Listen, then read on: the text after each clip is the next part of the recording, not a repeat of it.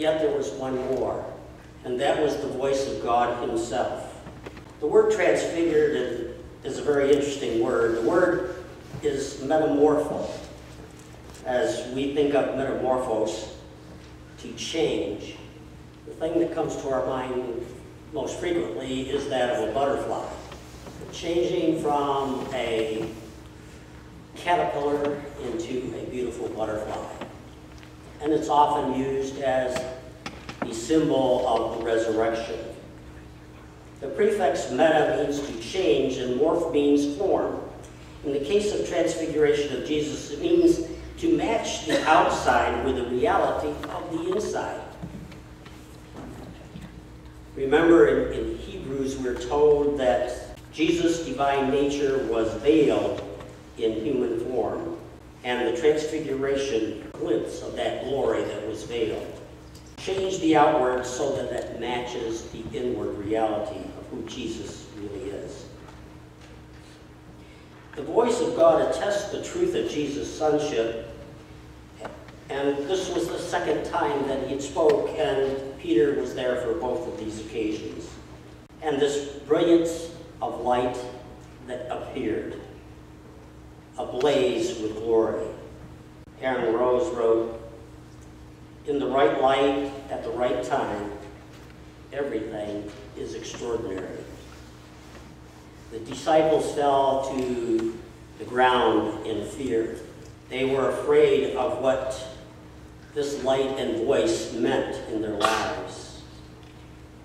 John Wesley writes in his notes, "The indwelling deity darted out its rays through the veil of the flesh, and that with such transcendent splendor that he no longer bore the form of a servant.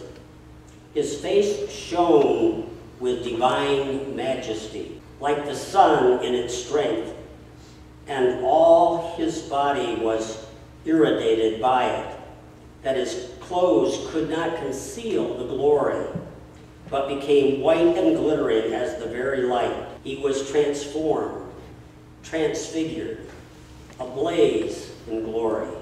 One of my favorite authors is C.S. Lewis. I've read, I think, most of his books. And I know that one of the things that my son enjoyed was his series for youth. I'm sure some of you have read The Lion, the Witch, and the Wardrobe. That's one of his stories where the children enter the strange land of Narnia through a wardrobe.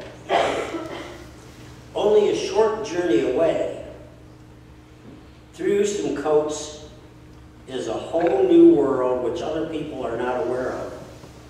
It is a world in which there are people and creatures and a fight between good and evil.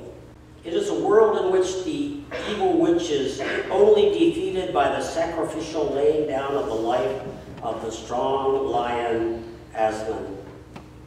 It is he who saves the life of the child Edmund by giving his own life in the boy's place.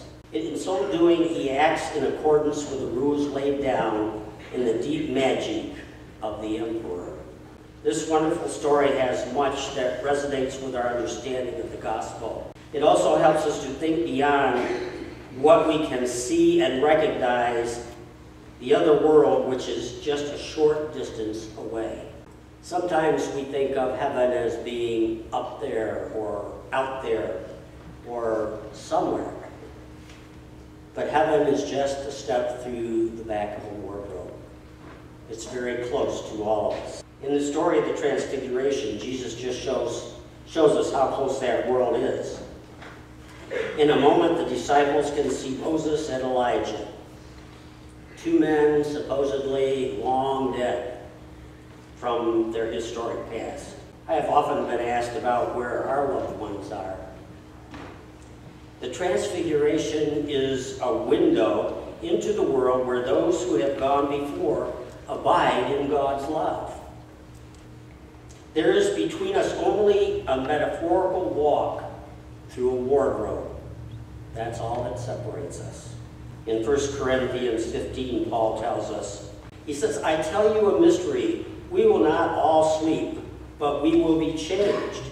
In a flash, in the twinkling of an eye, at the last trumpet, for the trumpet will sound and the dead will be raised imperishable, and we will be changed. We too will be ablaze with glory.